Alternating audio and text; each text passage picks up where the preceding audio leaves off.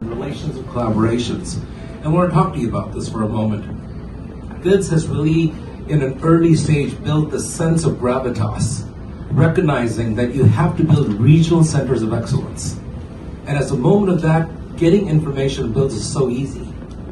You should be able to sign up alerts, and the Foundation for Indian Diaspora Studies will send you information on a regular basis about the issues that are important. And today, government as a service has become so easy. It's a click of a button to talk about the issues that are important to you.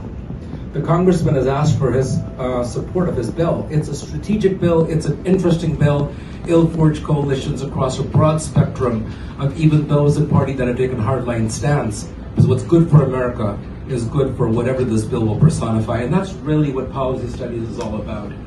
And when we talk about the US India Diaspora Studies, guys, let's really talk about it.